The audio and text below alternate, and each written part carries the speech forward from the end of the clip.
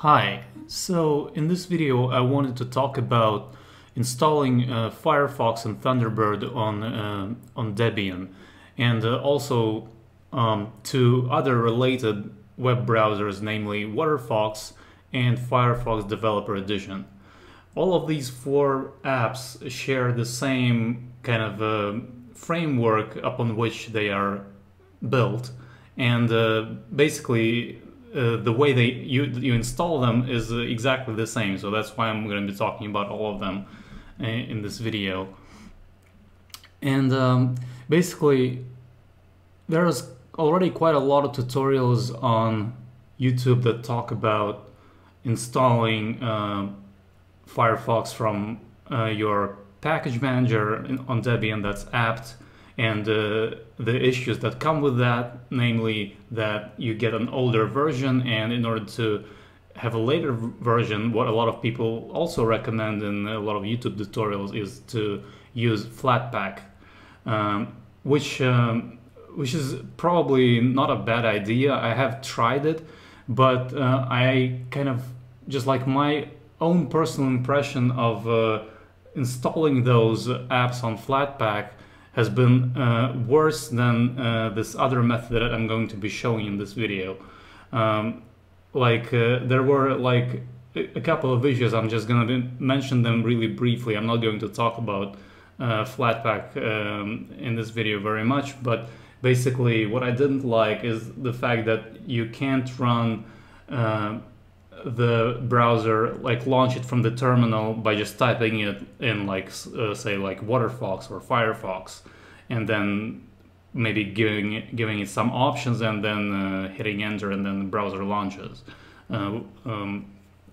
So you can do that in Flatpak, but you have to use a specific command. It's like Flatpak run and then the name of the app, but using the Flatpak's naming convention, which tends to look like, for example, for Waterfox it's net.waterfox.waterfox, and like for Thunderbird it's org.mozilla.capital Thunderbird with a capital T. So like you have to like remember these things, and that's much more complicated than just typing in like a normal name that you are used to, like the way you're used to with all the other Linux programs. Then like Flatpak also kind of creates a lot of additional files on your system, and the configuration files and the data files, like for example the profiles folder for each of these browsers and the email client will go to a different place than what you would be used to otherwise. So that makes sense within the framework of Flatpak and how they work. Like each app is containerized, and like it has its own isolated place where you get those files and like where they go. But those locations are different from like kind of usual Linux locations, and I didn't quite like it. So another little thing was that like I was getting like GTK warnings in the console or like in the terminal when I launched a browser or the email client, and with the method that I'm going to be showing in this video, those warnings did not pop up. There was one warning, but there's a way to get rid of it very easily. So, but like, yeah, so like there's as you can see, there's a constellation of factors that kind of just like make it like a worse option, at least from my personal perspective. There's also like a factor that like basically the method that I'm going to be showing in this video is installing those programs from a tar.bz2 file, which is what you can download from the official website. If you go onto the website, you can just like download that archive and then extract it, and you can launch the program right away. But then there's also like a couple of other things that you'll want to set up so that it's easy to use and so that it follows Linux kind of conventions of how to where to put programs and so on. The version, like about Flatpak, the last thing that I'm going to mention about this, and then I'm going to move on to talking about the main thing that I wanted to talk about in this video, is like the version that they have on Flatpak is usually, I guess it must be quite up to date, and they must be updating it quite regularly. But still, like with this method, if you just download the latest archive, the app is self-updating, so you will always get the latest version automatically. So, and you don't need to do anything to just like you don't need to remember to update it or anything like that. So like for other apps, I don't really mind being on an older version that's like a Debian thing, and I'm pretty comfortable with that for a lot of apps. But for these particular ones, I would really prefer to have the latest version, because sometimes there's like nice improvements, and yeah, it's just kind of something that I would like, and that's the way that I prefer it. So all right, so let's enough for this introduction. It's probably been quite long, but I just wanted to mention a few of these things about other installation methods so that I don't have to go back to it in the main part of this video. So now, with that out of the way, let's switch to this screen capture view. And so let's see. Oh, come on, like. So I'm going to revert my VM where I'm testing everything. If you haven't watched other videos in this series, you will have, it's probably like, why am I talking about the VM? But in this VM, I'm testing all the different software that I'm going to be installing on my actual laptop after I have figured out everything. Why does it keep messing with things? I don't know what's going on, sorry about that. But basically I'm going to revert to a previous snapshot before I installed all of this stuff. Like here you can see the description, it says that. So I'm going to revert to the one before it, press restore, and I'm ready to go. So I'm going to click start, and the VM will launch.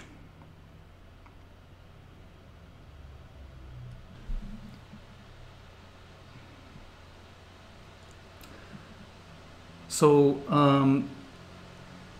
all right, here it is, up and running. Let me just open up a terminal right away. Where is it? Here it is. Okay, so let's now take a look at the websites that of each of these apps that we're gonna be installing. So like if you just go to the website, the first one I'm showing is Waterfox, and the reason why is because that's the browser that I use most of the time personally. If you haven't heard of this browser before, this is basically a fork of Firefox, but it's more privacy oriented, and like you can read more about it on this website if you're interested in learning more. But basically it works exactly like Firefox. All of the add-ons, everything works exactly the same. There's just like more privacy focused aspects to it. So but basically all of these four apps use the same system to like for distributing Linux releases, and they use a tar.bz2 file. So like if I click download Waterfox here, what it's gonna do is it's gonna start downloading a tar.bz2 archive. There seems to be already one downloaded in my downloads folder. Let me just remove that real quick so that the names of the files aren't confusing.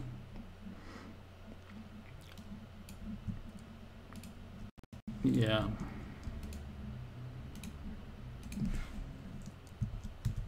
Okay, I deleted those. So so if I click here, here's the file that you will download, and the same goes for basically each one of these apps.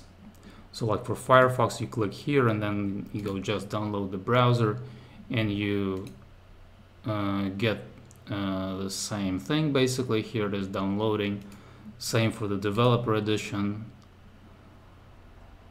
and for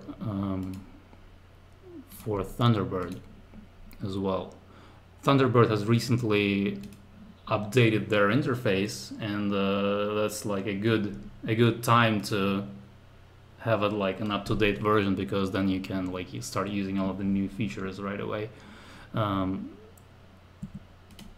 So that's cool. Basically, yeah, these 4 archives. So you can download them from the website, and that's totally fine. But what I did for myself is I created this. I have this separate file where it's basically a checklist of all the different things that I'm going to be installing on my system, and I just put all of the steps in this file so that I have it for future reference. And over here, basically, I already figured out the links to the latest versions and a terminal command to run to download that file right away for each of these apps. So that's what I'm gonna be using. I just wanted to show you the website so that you know like where they basically come from, and like how to download them from the website if you want to. But I'm going to be using these links in the process that I'm going to be showing you. But I'm going to come back to those steps, so that I don't want to like go through these out of order, because it's going to be a mess. So one of the things that I wanted to get right basically when researching how to like what would be the best way to install these apps on my system, is like how can I follow the Linux's conventions best, and like not deviate from them too much basically. I just realized that I forgot to pull up one web page that I need. I think it's this one. Yes, it's this one. Okay, so basically I found this answer on Stack Exchange, which basically someone asked what is the user equivalent of the global opt directory. So I guess first of all, like, what is the opt directory, in case you don't know? This is a directory where you're supposed to install software that comes as a package. Basically, everything's already packaged into it, and you just put it into the opt folder. So that's like a special folder where you can install kind of this special type of software.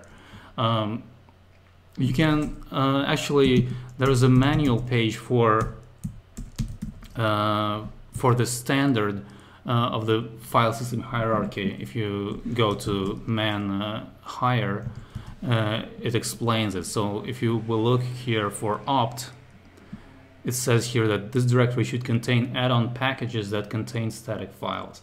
I mean, it might sound quite vague, but basically, if you Google it, you will find more information about what it means. Like, for example, VirtualBox guest editions get installed here, because that's not something that comes from the package manager, nor is it something that you compiled yourself, which would go to like user local. As far as I understand, I'm kind of still learning a lot of these things, but I'm pretty sure that that's correct. And so, like, guest editions are like this special kind of package that just kind of comes as in bulk, and it just goes in opt. And same goes for Tuxedo Control Center, which is a basically it's this. Let me show you what it is. It's an app that comes with all the laptops and like computers from Tuxedo Computers. That's the company I bought my laptop from, and it's just like you can configure things here that like I don't know how to describe it, but basically you can create profiles for different like situations, so that like your computer doesn't use too much battery power, or and so on. Like you can read what it says over here. So this is what it is. And it also shows you information about the current status of the like temperature of the CPU and so on. So this is like a manufacturer specific app, and I just like just to see what happens. I also installed it in VirtualBox, and like it went into opt directory. It doesn't work in VirtualBox, like nothing shows up in it, but it still like launches and everything. But yeah, that's just like another example of a program that goes into the opt directory. But basically, some web pages and even official web pages from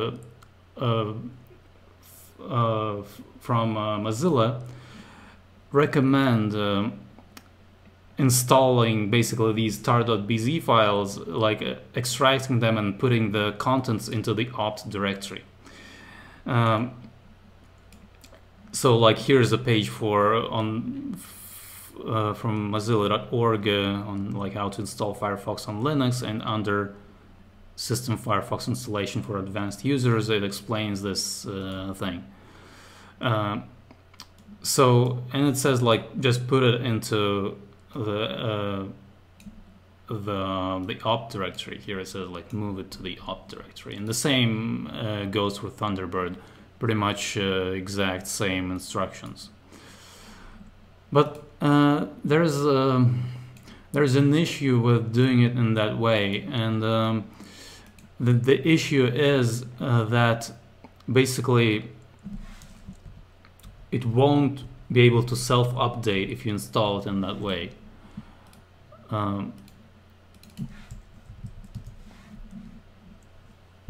Here's, for example, a Reddit thread where people discuss this, and they kind of try to figure out what to do. And what they decide to do is to change permissions on the Firefox folder, and yeah, basically to change permissions on the folder so that when an update becomes available, it can be installed under like non-root privileges, basically just like a normal user launches the app, and like it can self-update even though it's an opt. But opt is a directory that's supposed to be under root. Basically you shouldn't really change permissions on it. And there's this other thread where, for example, here someone asks how to properly install Waterfox on Linux system-wide with automatic update working. And they say that they tried doing stuff with the opt directory, and here's someone who, this is actually a maintainer of the unofficial Waterfox Debian repo, and he also makes like AppImages and like all kinds of formats, and I think he has even like repos for other Linux distributions. Yeah, I'm pretty sure. Here's his GitHub. I'll get back to that in a second. But basically, what that person says is, where am I? Yeah, they just say that I wouldn't recommend installing by manual on root directory, and this kind of goes to show that like it's probably not the best idea to change permissions just in a directory where it's supposed to have root like it's the files and directories there are supposed to be owned by root and not by a user, like a normal user. So basically, I'm not sure why they like recommend it here, but the main thing is that like if you install it following these instructions, I haven't actually done that. Like I haven't gone through these steps, but I have tried it before in another VM in the past, and I remember that updates did not work. And since there are like a couple of other Reddit threads where people had the same issue, I didn't feel the need to go through that, because it's pretty obvious that like if the folder is owned by root, it's not going to be able to, like the app won't have access to it, and it won't be able to change the files there.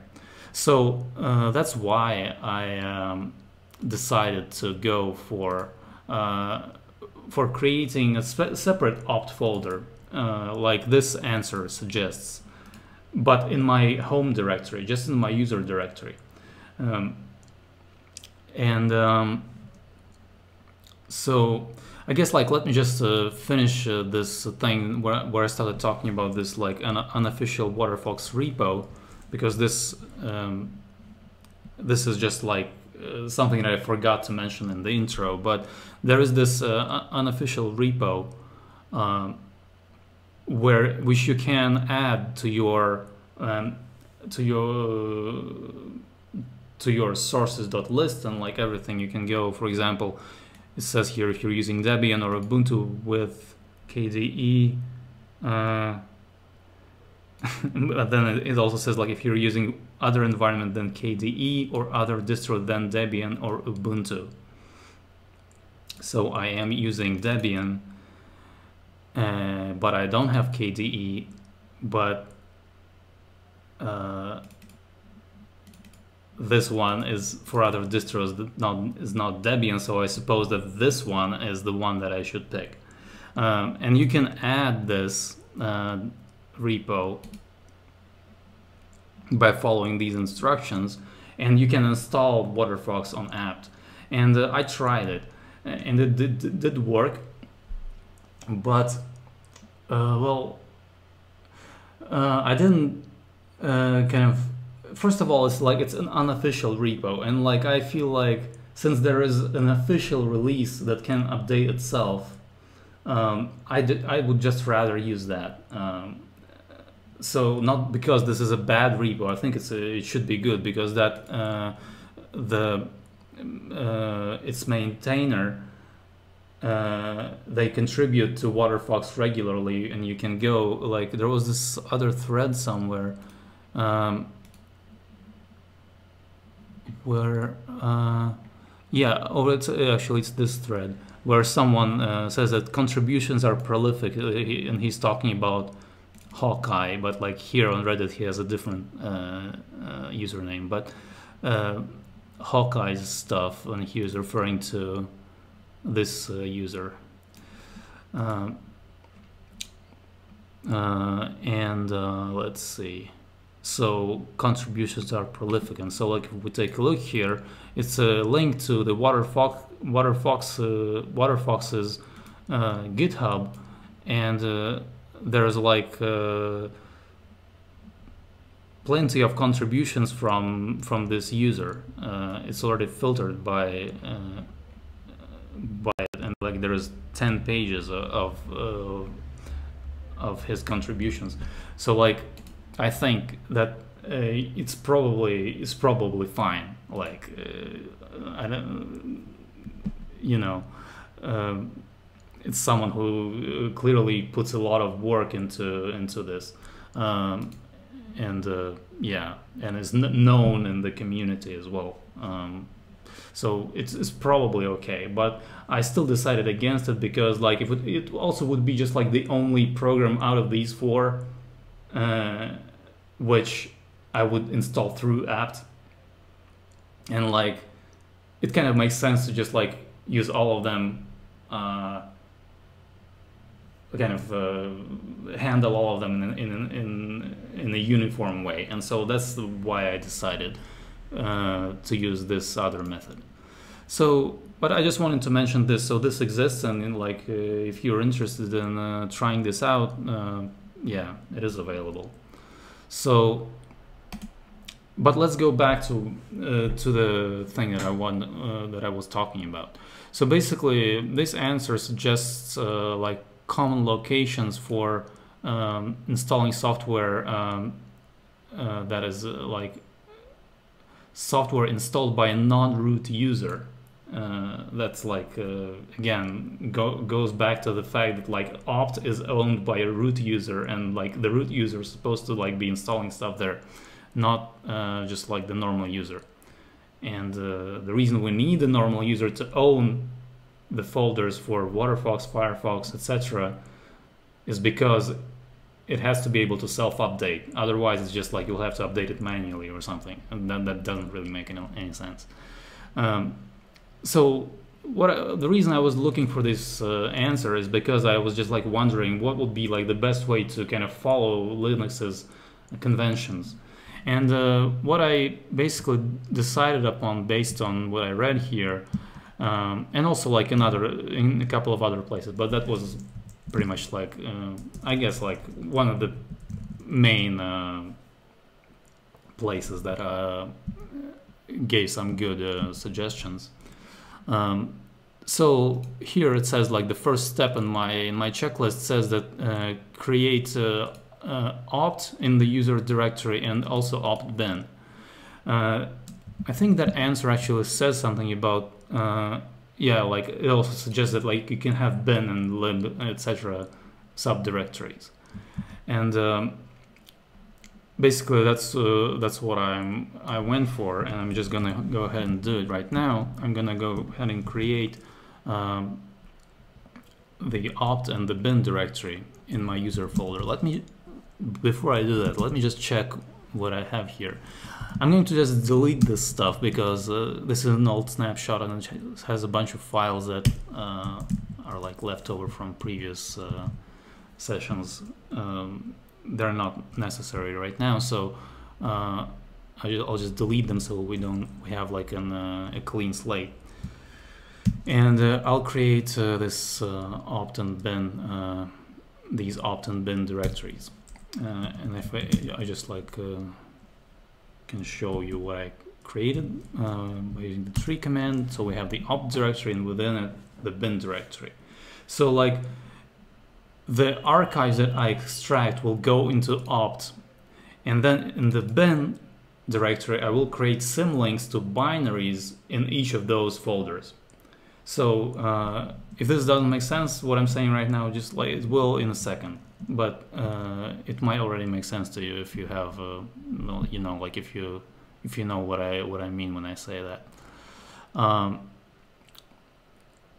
Now you should also at this point add opt bin to path.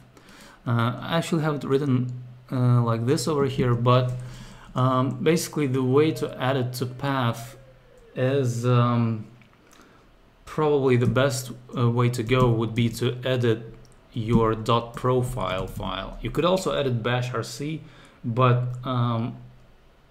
in order for example, for like virtual consoles like TTY1, TTY2, the ones that you switch to by pressing Control Alt plus F1, F2, and so on. I talked about it in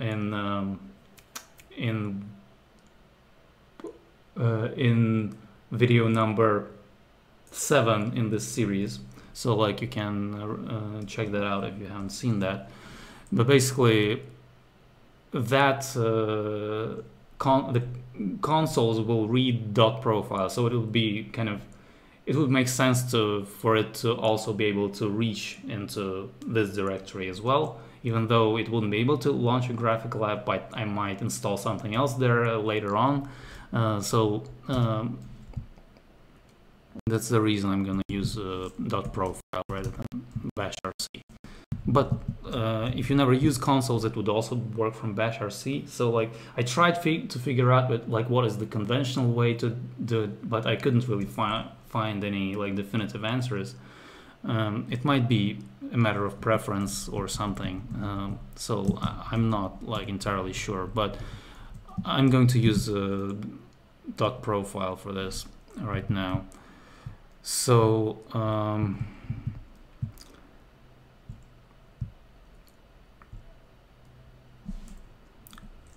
I'll just say add dash or home opt bin to path if it exists. And so I just copied this from here. This is actually pretty cool that Debian includes this code for you, so you can just like create, for example, a bin directory right in your user directory. So like I have this opt here, but I could also create a bin directory here. And I can just like throw in all of my scripts in that folder and they will be recognized right away. Well, probably after like a login and log out or after reboot in the case of the consoles, but for the as far as yeah, like these normal sessions it would have to reboot, like if it's in dot profile or login and out. But like if you're using tmux runs the same kind of shell that console does, so it would recognize it, like it reads dot profile as well. But I'm digressing. Let me just close this out. And yeah, but that's just like something that I thought I would mention. It's nice that Debian has this included. And I just copied this, and I'm just gonna add opt here so that it does what we want it to do. Here we go. So yeah. All right. So I think since I'm like recording right now, I'm not gonna like log in and out and like do all of that. That's just in the interest of saving time. I'll just copy this over here like to my terminal, and that's just gonna do the trick. I can check it with echo, and here it added the directory to the path. But like that edit to dot profile that I just did would just like after a restart of the system or after logging in and logging out and then back in, it would still be added. So that's all good. But this is just like for this session. Okay. So I did this first step. Now, like the second step that I have here is basically my personal preference, because I'm using a window manager and I don't have a desktop environment installed, which would like desktop environments usually like maybe I can show you my current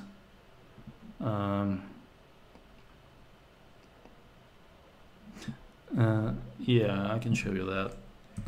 Like my current laptop comes with this, and like you get all these directories like desktop, documents, downloads, music, pictures, public, videos, and templates. Like all of these directories, they basically, if I don't do this, what it says over here in this step, like these directories will get created by either Waterfox or Firefox or Thunderbird or Firefox Developer Edition, like any of those apps, will just create these directories when they think they need them, basically. Like unless I configure them to basically to refer to a different directory. And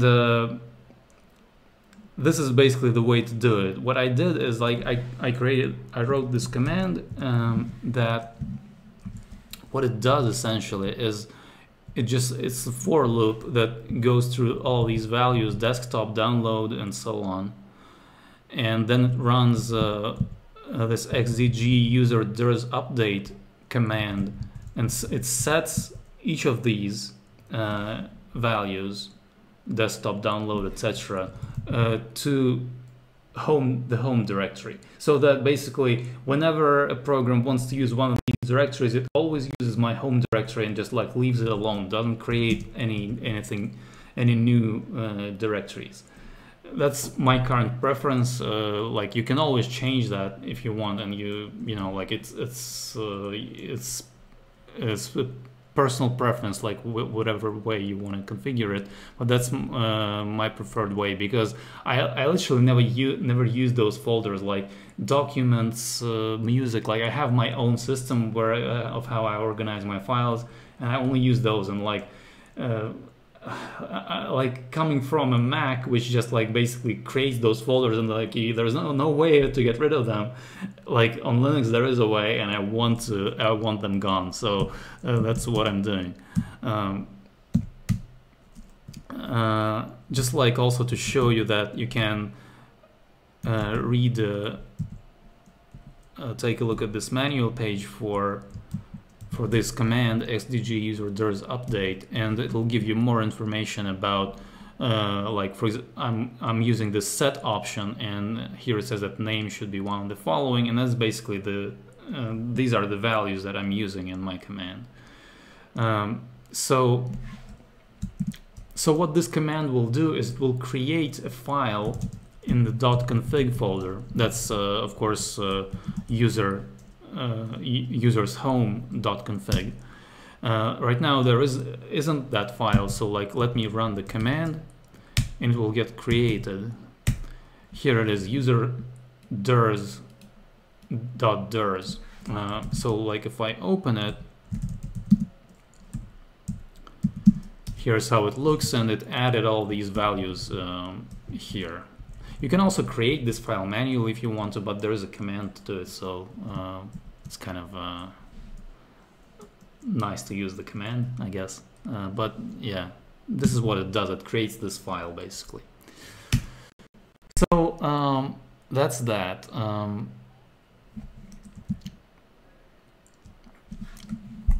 Let's see. So I did the first step, the second step.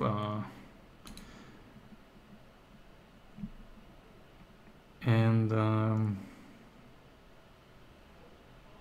yeah, you can read more about this as well on ArchWiki.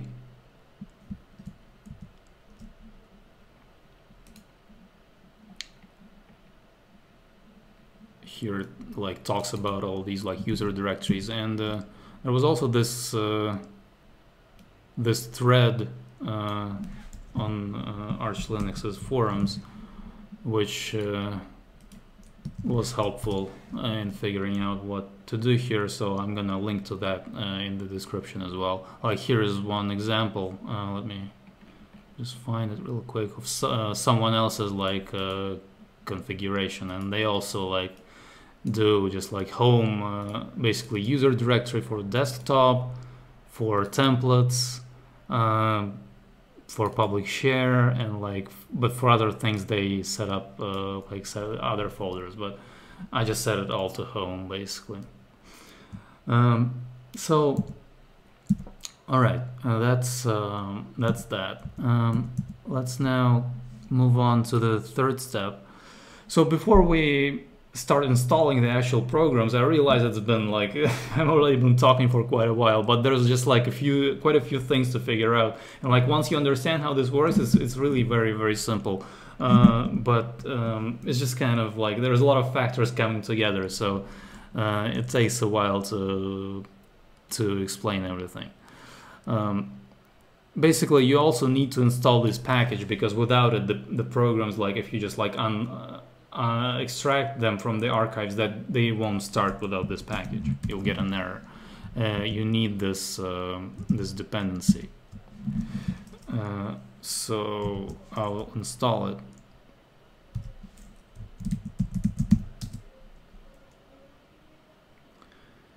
Here we go. It's actually listed on somewhere in here. I think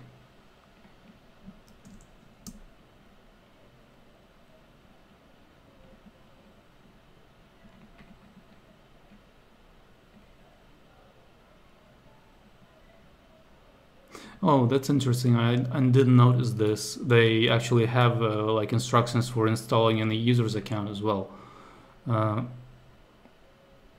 But that's good actually that they have it.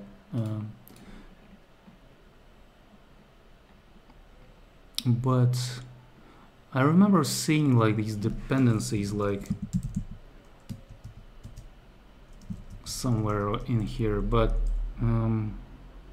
oh, here it is, like required libraries for Thunderbird, for example, and here like they list a bunch of them, but I only installed, I think, what was it, libdbus glib12 must be this one. Yeah, for Firefox it must be also like a link somewhere. Libraries here. So yeah, they have them listed here. I thought I'd just mention maybe like if someone's watching this and they are on a different Linux distro, maybe they would need some of this stuff as well, or like maybe even on Debian, but maybe slightly different configuration from mine. Maybe I installed some of these packages already, and like maybe if you use some different like you install some other stuff, then maybe they won't get installed for you. So they are there. All these links will be in the description. So okay, we've installed the dependency, so that's good. So now the only thing left to do is to install all of the programs. So I'll go ahead and copy this link, and I'll download the file, and I guess what I'll do is like I'll go slightly out of order here, but like I'll just download them all one after another, so that we are done with downloads, and then we can do the other stuff.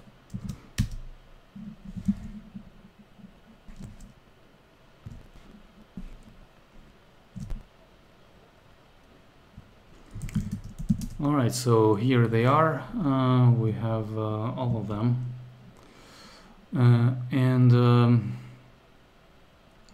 So the next thing is to extract it. I'm gonna do all of them, extract all of them at once again, like I did with the downloads. Basically, the command to extract them is this: tar xjf and then the name of the file. You can also add a V here for verbose to see what files are being extracted, and have a bunch of text roll off your screen like this. Yeah, so basically now I need to just extract these archives. Note that like if you add options here, make sure that the F is the last one, because it actually refers to this file. So it has to like either be like separate like this, or the last one in a chain of single letter options. So let's see. Yeah, actually I just realized one thing. So I'm gonna do the next step right now as well. And the reason for that is because like when I extract Firefox, the folder will have the same name and it'll create a mess. So I don't want that. So I'll move Waterfox to opt right away where we want it to be. So and I'll place like Firefox Dev Edition and Thunderbird in this folder as well. So let me go ahead and do that. Firefox 1.16, that's the regular Firefox. That's to say the like non-developer edition one.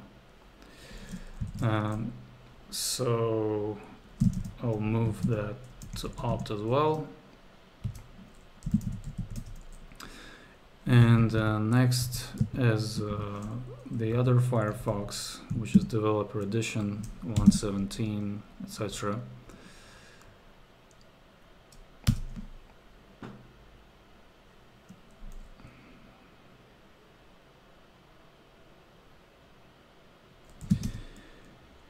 So you can see that it's also named Firefox, so I can't, like, I couldn't have extracted all of that at once in the same folder. So I'll move that to opt, but I'll call it Firefox -dev edition. Here we go. And finally, Thunderbird.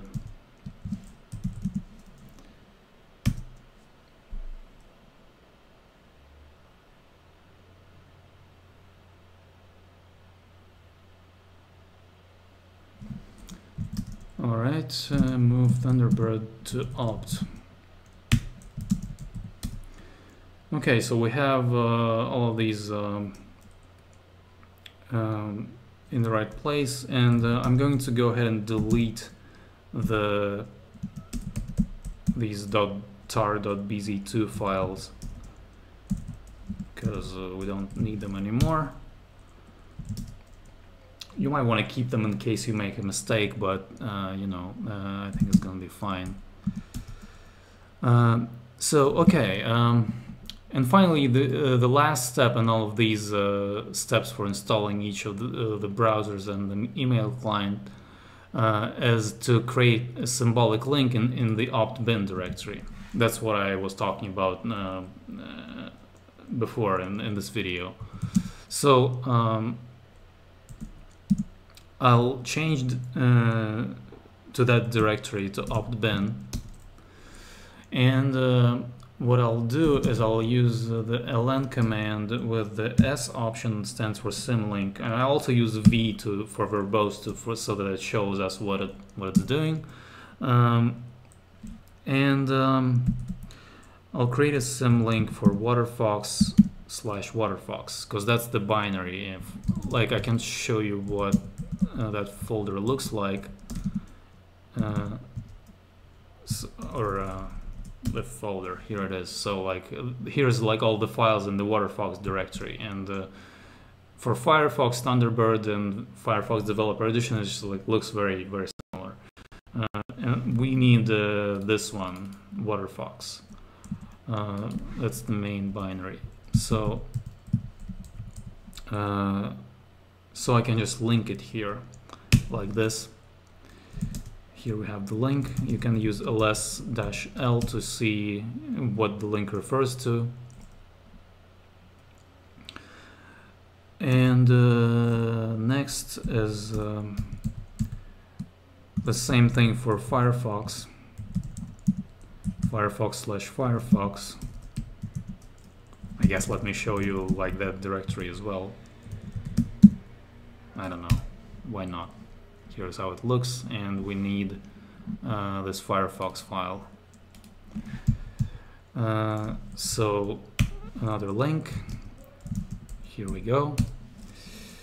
And next one is Firefox Dev Edition, and the binary is also called Firefox, so I'll have to rename the link to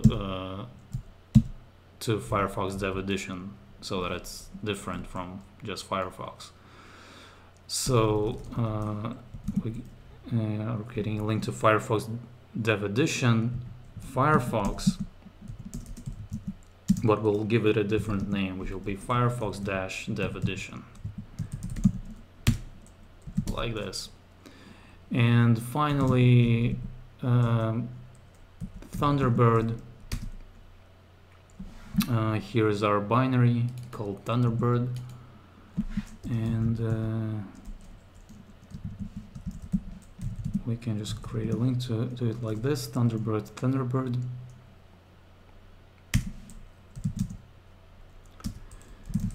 Here we go. Here's all of them. So we're done with creating symlinks. And I'll change back to my home directory because we're all done here. And let me see. So yeah, done with this checklist. So what I want to show you now is basically how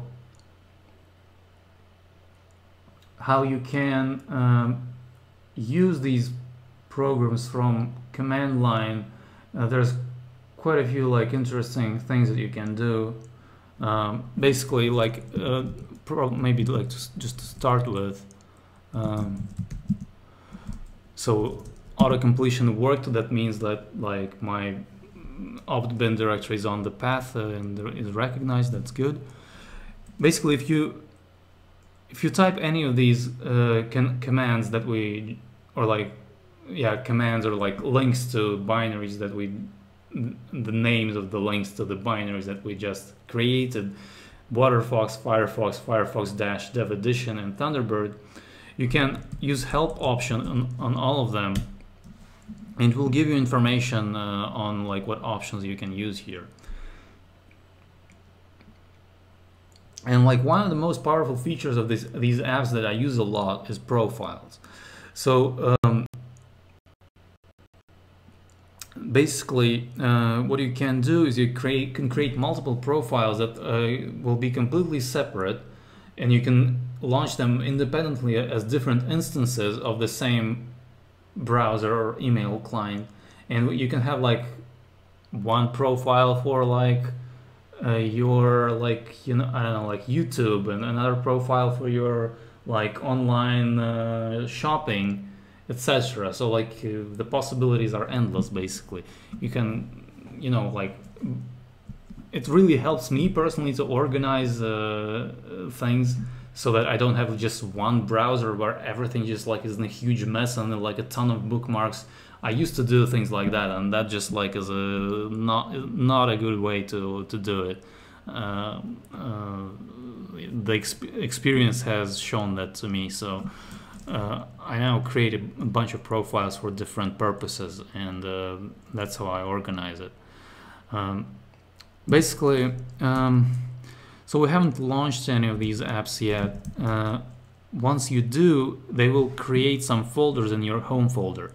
I have a bunch of files over here. That's just kind of how the home folder on Linux looks, and that's okay. But some new ones will appear over here, which, let me see. So what should I start with? Let's just launch Waterfox. Oh yeah, like one small thing that I wanted to adjust there. So here it is, like launched with its default profile. There's this warning here that only appears for Waterfox out of all of these, and there is a way to suppress it, and I'm going to show it to you in a second. But first, let me just launch each one of these apps so that the default profile has some content, basically, and like the folders in the home directory get created. So Firefox, now Firefox Dev Edition.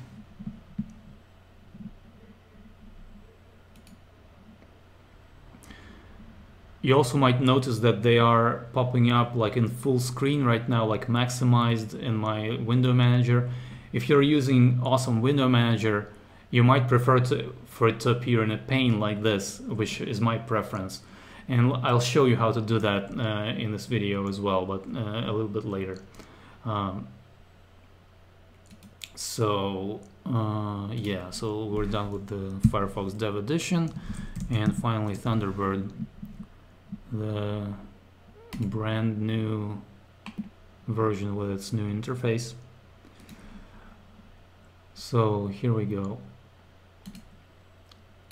So like, if we take a look at the home folder now, there's a couple of new directories here. One that's called Mozilla, one that's called Waterfox, and one that's called Thunderbird. So like Waterfox and Thunderbird are obviously for the apps that their name corresponds to, and the .mozilla one is for both Firefoxes, both the Dev Edition and the regular one. It's just like .mozilla/Firefox. It has this content, and then .waterfox has this content, and .thunderbird has this. So as you can see, they look very similar. But like for the .mozilla folder, it's just like the difference, like .mozilla Firefox, because like .mozilla has this like extensions folder, which I'm not sure what it's about, like what it's for, but it's there. So yeah.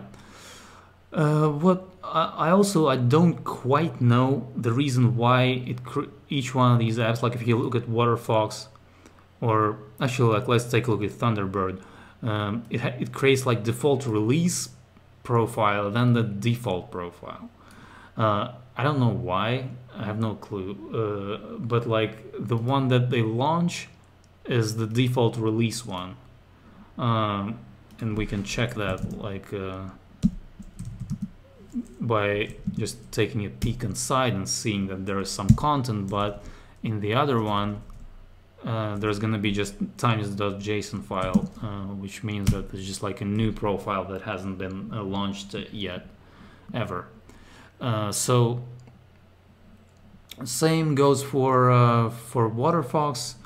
It has the default release and the 68 edition default. Let me see, so that I'm also like, in case I'm mixing something up. But I'm pretty sure that that's correct, that the default release, yep, it's the like the one that got launched, and the 68 edition is empty. Now for Firefox, I guess only the Firefox proper, or like the regular Firefox, created 2 folders, and then the dev edition created only 1, I think. So let me check that. Let me list it out again over here. And so I think that default release is the one that with content, and that's correct. And the .default one is empty, and the dev edition one should have content because we launched the dev edition, and that's why we have the folder there. So yeah, that's the profile, like the default profile folders that you get. Now you might already have your, like you might be, for example, like I'm moving all of my stuff from a Mac, and I already have a folder with my profiles. So the only thing I need to do is to copy that folder, like all these profiles, and just like dump them in these folders. And let me just type it again. So like ls.waterfox, .mozilla Firefox, and .thunderbird. And so like what I can do is I can just do, like what I'm gonna do is I'm going to delete basically all of these default when I'm gonna be installing it. I mean, I'm just gonna delete all of the default ones, and I'm gonna put mine in there, and then I'm going to edit these profiles.ini files. Let me open those actually and show you what they're all about. So profiles.ini, and profiles.ini. Let's use Vim for that. Open it all in separate tabs. Here we go. So this is the Waterfox one. So this is the empty profile. I don't really understand like why it is like this. It says like default is set to 1, but then like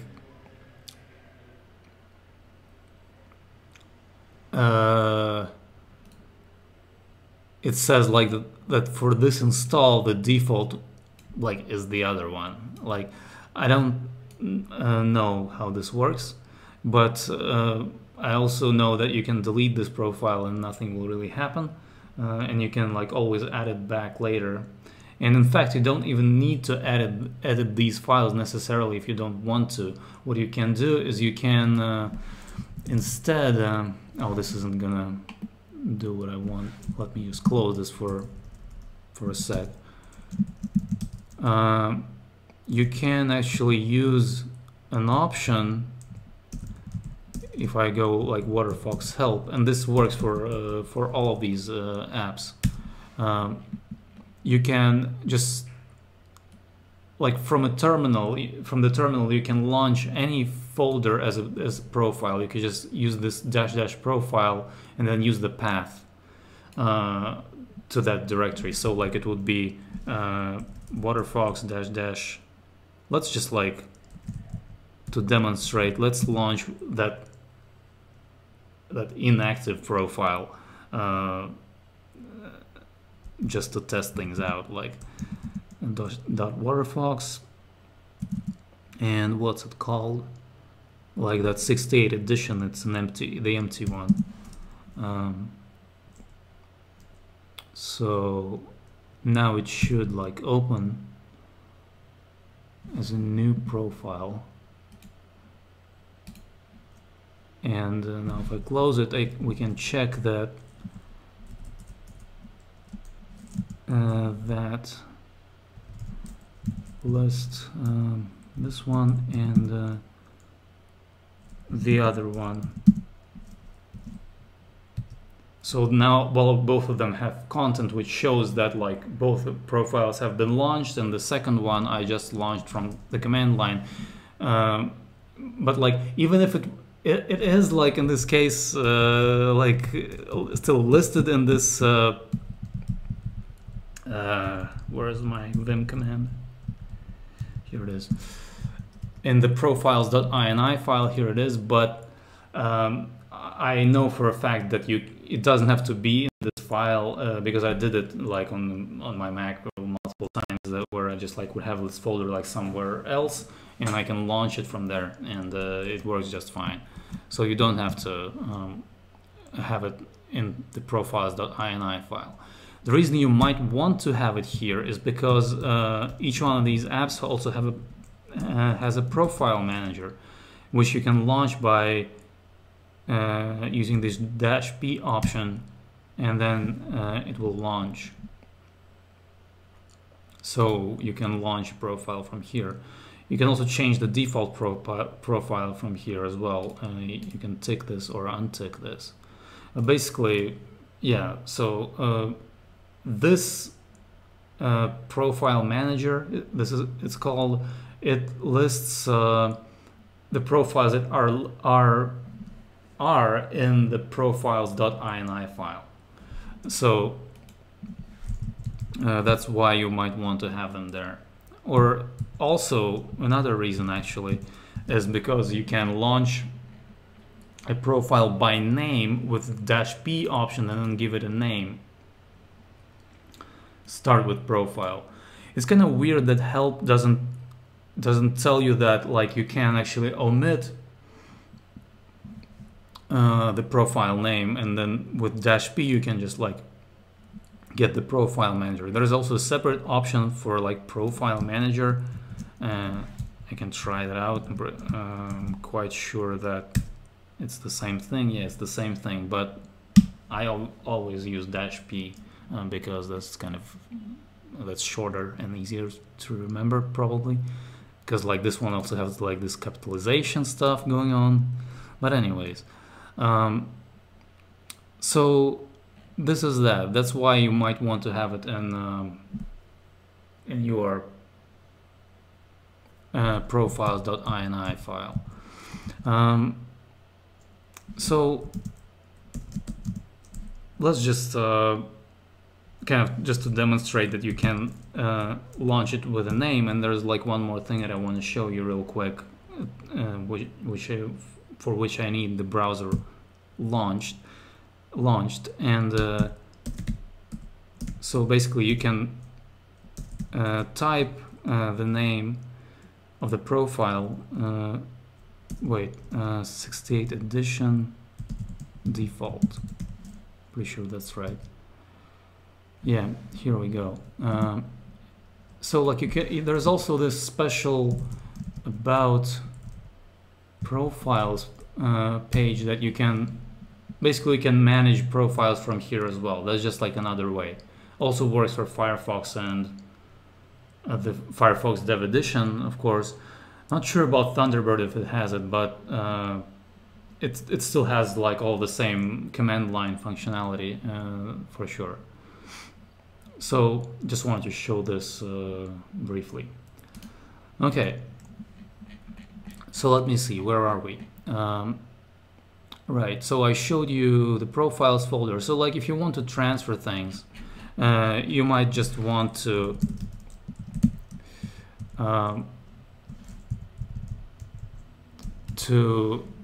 copy your profiles into these folders and then edit the profiles.ini files or file if you're only using one of these apps. And basically you can edit it by hand. I guess like the only way, like if you're transferring it, you can also transfer the profiles.ini file from your other machine if you have it. Like, I mean, that would make sense as well. Yeah, but like the reason I didn't kind of start with that is because I actually don't have it. I just have like a separate command set up on my Mac where like none of the profiles are actually in the profiles.ini file. I just launched them by path, basically, like I said, like from the command line. That was like the easiest way for me to set it up. But you might have this file, so if you have it, you can just copy it here, and it should work just fine. Maybe create a backup copy of the default one just to make sure that you have this information. Like I'm not sure what's going to happen with this like install number. Maybe you'll have to, you know, replace this line. So unfortunately I don't have any, you know, any way to test it right now, but you should be fine. Like it's not too complicated to edit this. You know, it's pretty clear and quite self-explanatory what all these things mean. You can also just like to kind of see how things work. You can edit, or like you can create a new profile. For example, let's just create a new one from here, call it like test and finish, and here we have a new profile. And so now if I open it here like profile 2, and we have this new information here. So it added the path to it, yeah, here we go. So one other thing that I wanted to mention about this profile stuff is a way that, like, I have quite a few of these profiles, and I also use a lot of browser extensions. Like, if I were to, anytime I install a new extension, and if I have like a number of different profiles, and I want to use that extension in a lot of those, or like in a significant number of those profiles at least, it would be a real pain to install that extension in every single profile. So there is a way to basically have a common extensions folder for all of them, and you can use this. You can create a symlink for that. So I'm going to show you how to do this now. Basically, so that we have something to work with, I'm going to launch Waterfox with this current default profile, and I'm going to install an extension. Addons.mozilla.org.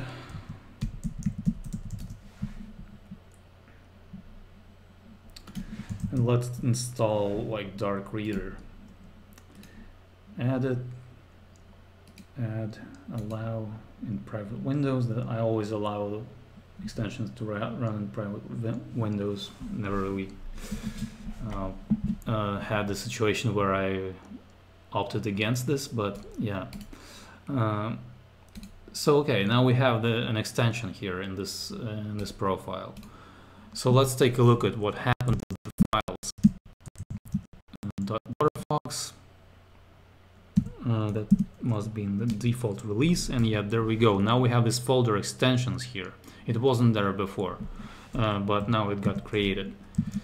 And in that folder we have the extension that just got installed. So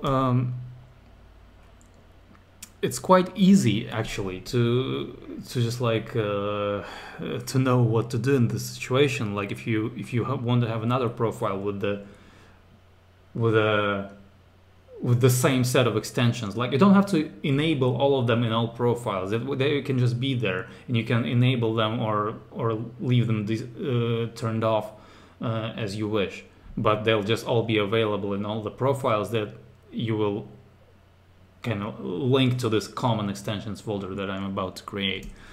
So let's go ahead and see how that works.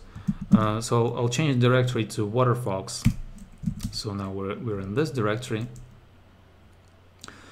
And what I'm going to do, like the way I've been setting this up so far, is I was creating a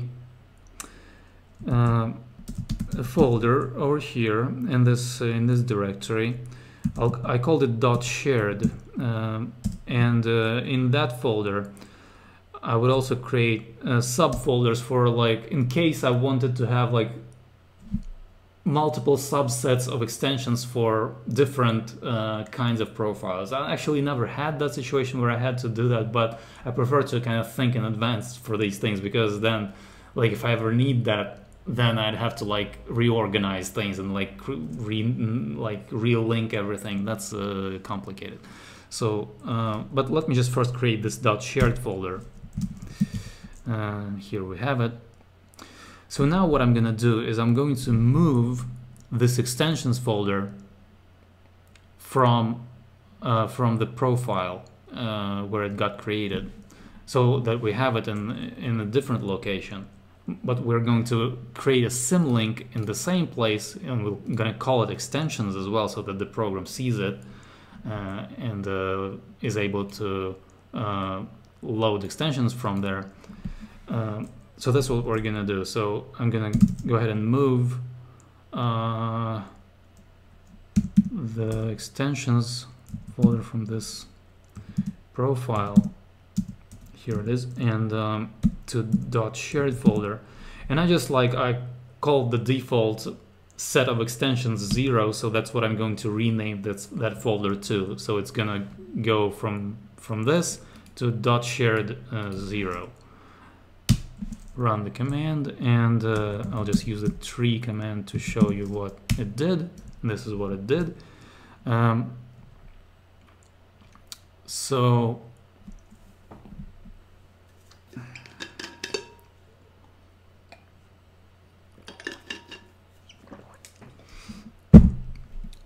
So we're done with this step. Now I need to create the symlink that I was talking about. So let's change directory to the profile directory, and go ln-sv, and I'm gonna link it to one directory down, then .shared 0. That's the folder that we want to link to. And we want to name the link extensions.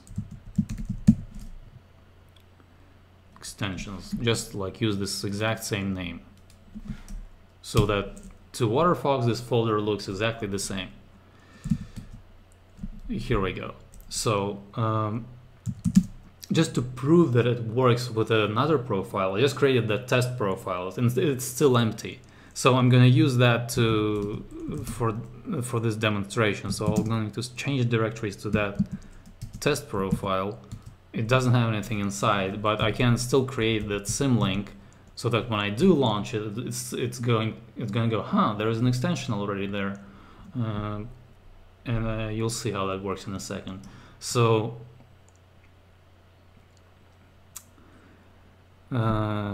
I'll just use the same command, because it's the relationship like to that directory is the same. It's one directory down, .shared 0, and we need to call the link extensions.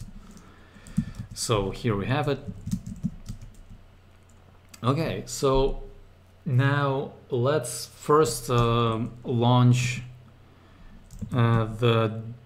this profile, the first one that we just opened to install the extension, the default release one. So I'll just open it just to show that it still works. Here it is, the extension is still there, and like if I go to like waterfox.net, you can see that it's in dark theme. If I disable it, the site looks all white, and now it's all dark. So the extension is working. Waterfox didn't even realize that we changed anything. So and this technique obviously works for Firefox and the Dev Edition and for Thunderbird as well. So like this is great because like all these apps have the same functionality. All right, so we saw that the extension still works. Now we created a symlink in a different profile that actually never was launched before, but we are going to launch it now and see what happens. And what happens is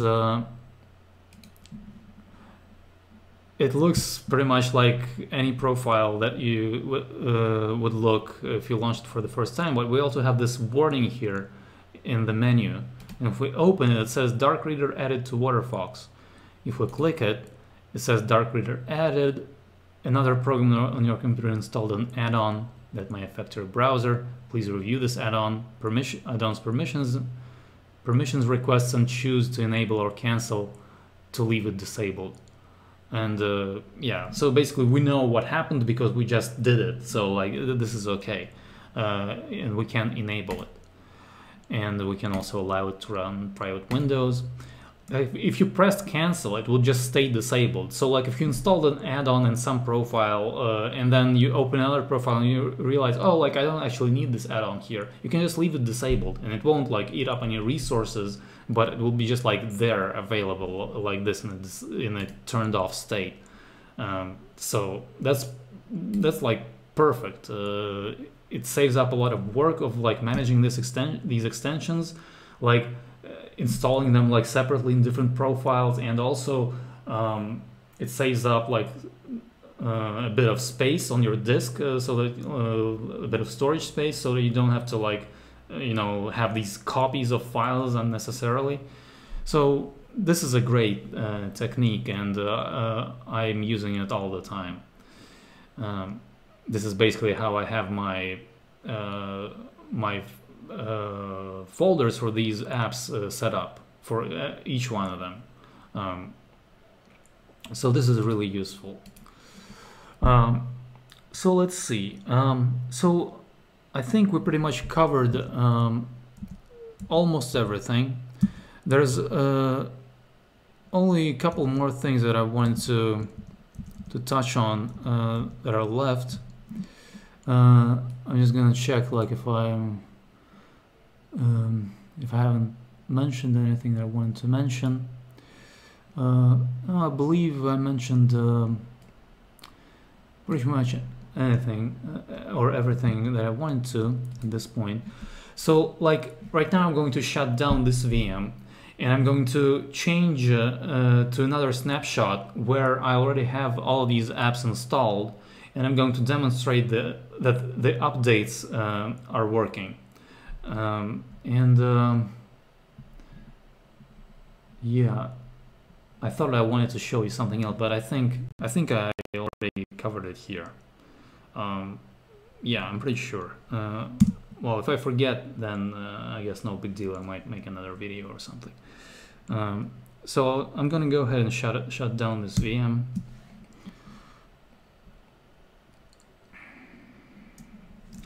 And I'll save the snapshot just in case. I'll call it like testing Waterfox, Firefox, etc. Take, man, like VirtualBox always collapses this tree, and like it's just like so hard to find anything here. What's going on?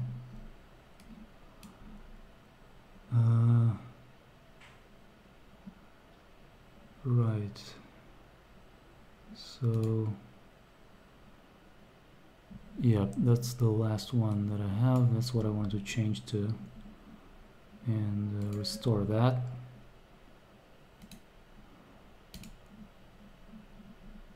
And let's go ahead and launch that.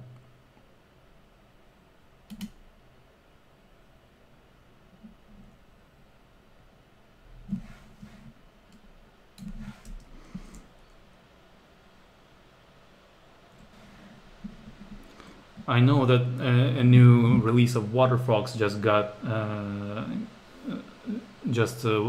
like a new version of Waterfox just was just released, and I can just like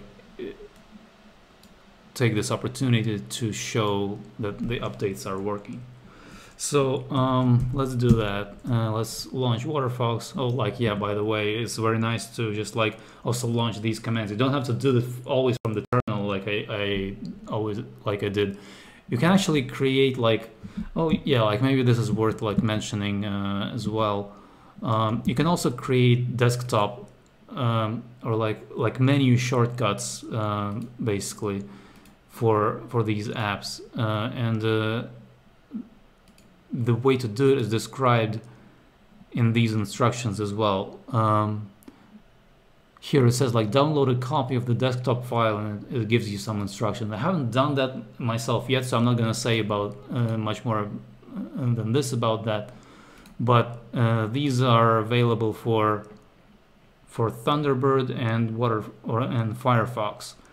But they're basically identical instructions for each one of these apps. I'm pretty sure that you can find like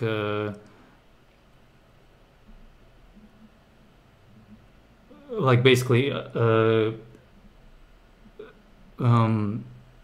adjust this desktop file, because this is like a pretty clear like it's not too complicated a file to edit. Basically you can you'll just have to change like an icon and like the name of the program, maybe the description and stuff like that. So so that you can create this file appropriately for each one of these apps. So that's possible to do as well, so that you can have it like in your menu here somewhere. And I haven't set it up yet. I just usually use awesome window managers run prompt, which you can launch by pressing super key plus R, and yeah, I just launch it from here. So let's check out the self-updating of Waterfox. So let's launch it. Here it goes, and it should already be checking for the new version, but I think I'm just gonna go to this about Waterfox. Oh yeah, I remembered what else I wanted to show you, but let's deal with this first. So so right now it's version 5.1.0 or G5.1.0, and there is an update available to 5.1.11. So let's do that. Now it's downloading the update, and it's gonna go just fine. It will update to the new version by itself.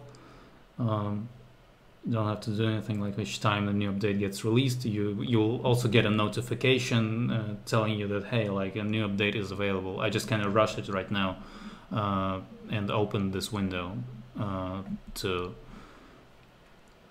kind of get a head start on this. But now it says the restart to update Waterfox. Let's do that.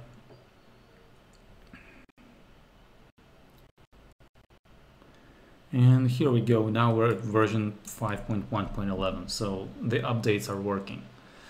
So like one thing that I wanted to mention is like this is going to be only relevant to using Awesome Window Manager. But basically, if you leave the configuration untouched, and I'm talking here about the configuration of Awesome Window Manager, then like, for example, this about window will open up like in a pane instead of a floating window. So like it would be like this, and that's probably not what you want. So how can you change it? Here's how. Let me close this. Right, so you need to edit a file in home.config awesome rc.lua. That's the Lua's main config file. Basically, let me just like search real quick for like about, so I can just like jump to that part. Here we go. So yeah, I hope I can remember which one of these rules were already here and which ones I added. But basically, let me see. So I believe that this rule for so let me see, like if I go to the matching bracket of this, like this is the end of it, and this rule is for the floating windows. Basically, you can add these names over here. I'm pretty sure this code existed. Yeah, like this was here before I changed anything. So I just added these lines here about Waterfox, about Mozilla Firefox, about Firefox Developer Edition, and about Mozilla Thunderbird. And that's just the name of the window. So like if you, let me just open it up again to show you. So like this is the window name that appears like here at the top, like Waterfox. And if we could go to the about window, it says about Waterfox. So you just like note this down and then you type it in here like this. There's also like other ways to identify windows, like there's classes, there's like instances, but in this case I kind of, maybe there's like some more general way to like identify that window, but this works just fine. So you can just like use the window name for this. And it says that like properties floating equals true, so these windows will always be floating. So that's that. And also, so that the browser by default, when you open it, always opens in a separate tile like this, and not maximized like this, which is what it does by default. You can also create this rule. Just basically type in this stuff, and it'll work. So you assign this property that like maximized equals false, so therefore it appears as a tile, and that solves that issue. So let me see. Yeah, I think we talked about everything. It's yeah, I've been recording for an hour and a half, and I feel like there's not a lot to edit out, so this might be a long video.